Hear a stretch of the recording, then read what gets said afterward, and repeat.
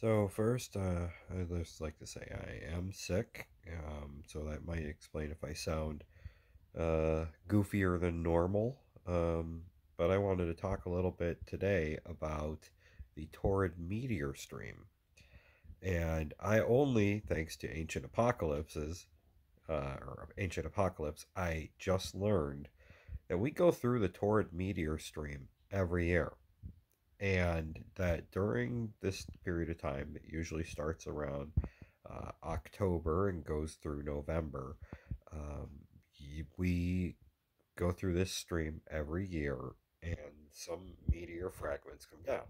Um, Scientists say that it's associated with the comet called NK, but I don't know exactly all about that too much, other than the fact that we literally have a debris stream that the Earth goes through every year. And quite frankly, I think that's a little bit horrifying because how many chunks of rock are out there that might be large enough to actually do substantial damage to the planet? Um, that's one of the big theories of the Ancient Apocalypse show is that meteor fragments came flying down and hit the Earth, and there's evidence of that with the black mat, which is burned soil.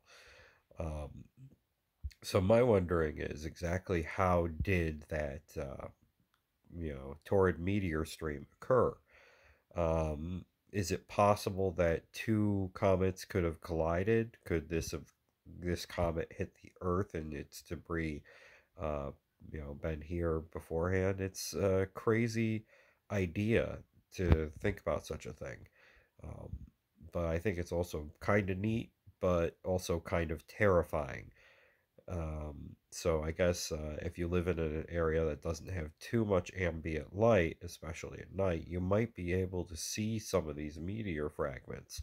Because for the most part, they're pretty small, and a lot of them just burn up on their way through the atmosphere. But some of them might be pretty large. I'll have to do a little bit more reading into it and look into everything because it's pretty neat.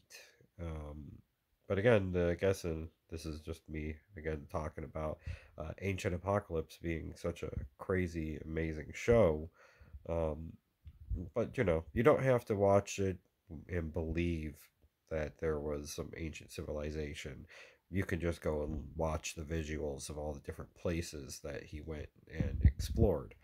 Um, but the idea of the meteor being hitting the Earth, um, I have another idea that I'll talk about in the next video, probably about what could cause mass flooding, and just theorizing on it.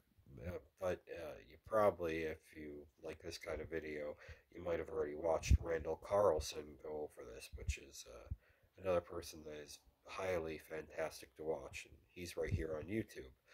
But yeah, that's it for today.